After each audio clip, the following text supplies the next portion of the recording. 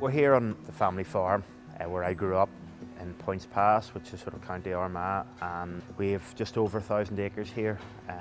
So it was a great for me growing up on the farm, and every chance you got, whether it's summer holidays or as soon as school was over and obviously the homework was done, and it was out, out with Dad or out with some of the workers, and just it's a great place that I've loved my younger days, being out here as much as I could.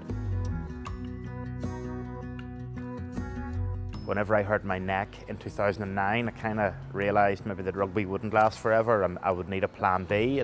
And that's when I sort of started to buy the Aberdeen Angus cattle that we're surrounded by now. So we're up to just short of 60 cows. We're a spring calving herd, so we'll really start the end of February, start of March will be the start of the calves coming. We'll try to get them all calved on their feet and out into the fields. And it also coincides with the Six Nations, so I'm away for quite a bit of that. So Dad does all that himself, but we're retaining most of the females in the herd, and we're trying to bring as many of the bulls through as possible and sell them as breeding stock.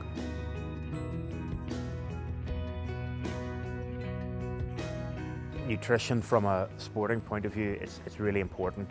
In the national team, we get DEXA scanned sort of 3 or 4 times a year, so they put a lot of emphasis on body composition, mainly body fat percentage and kilograms of muscle. So we know that the best way to fuel the body and to be able to lay down that lean tissue, which is what we need to try to compete at the highest level, is through good nutrition. You can train as hard as you want, but if you don't supplement that with good nutrition timing, your body's not going to be in the physical condition it needs to be to compete with the best teams in the world.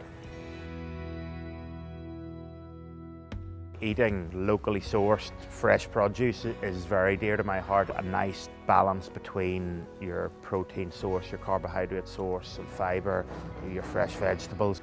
For aspiring sports people, I would say just eat the right things, and eat things you like, because there's so many good food sources out there that are really, really healthy. The omega-3 chicken Devonish are involved with is really, really good, because to get that level of omega-3s in a foodstuff and take away a little bit of the supplementation with tablets and other forms is really important. I would love to tell you that I'm here every morning at 5 before I go up to work, but with the physical effort it takes to farm and the physical effort it now takes with rugby, because they're long days, and then to come back here and have to tidy up after the cattle, you wouldn't be able to do it. It is like rugby now. It has to be a business, and it's something that I want to grow into a business for when I finish playing rugby. And nutrition, probably with the genetics and then making the most of that genetics through nutrition, are two of the most important parts of farming that certainly we can control and use a lot more science maybe than they did in the past.